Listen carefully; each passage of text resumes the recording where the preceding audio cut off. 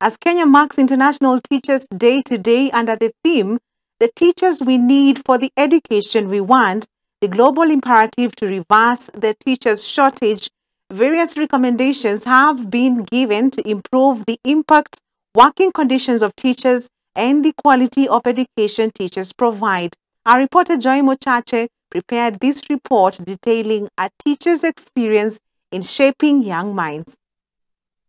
Teachers are at the heart of education and are often tasked with shaping students who will be the leaders and innovators of tomorrow. Though this can be seen as a heavy responsibility, those that bear it see it as a calling that they had to answer. Charles Awasi has been teaching for more than a decade, amassing wide knowledge on what makes an excellent teacher. Being a teacher, way back from my high school, when I saw the dedication of our teachers, especially then my business teacher.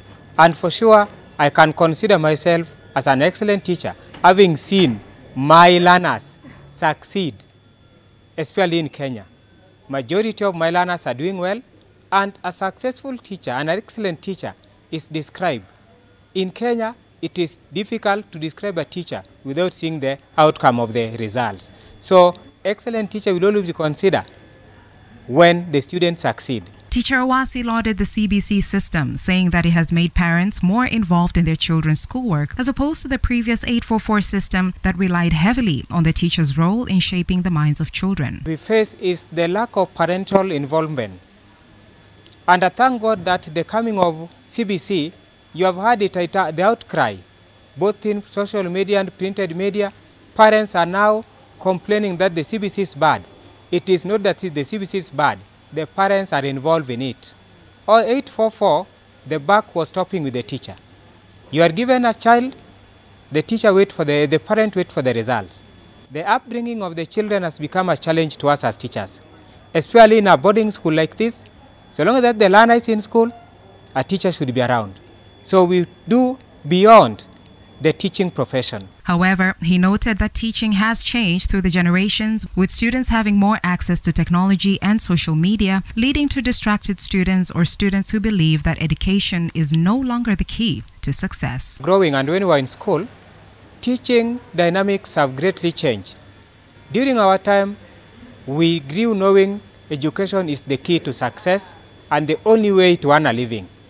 But introduction of social media have really changed the perception of learners of today, and it's difficult for a teacher to convince a learner who can see earning money through TikTok, content creation, and YouTube to sit in class and wait for success after close to 12 years in class. So the major challenge is the introduction of technology, especially the media, where the learners can earn. Anybody can learn. They now consider education as the second option. They say education is a scam. Recently, Kenyan teacher Millicent Castellanes made her mark as one of the finalists who earned a place in the top 50 list of teachers in line to receive the Global Teacher Prize Award of 148 million shillings, a powerful incentive for teachers worldwide to do their best and follow suit to holistically educate students who will grow up to be contributors to society. A quote from William Arthur Ward says, "The mediocre teacher tells, the good teacher explains, the superior teacher demonstrates, the great teacher inspires." Reporting for Hope TV, I'm Joy Mochache.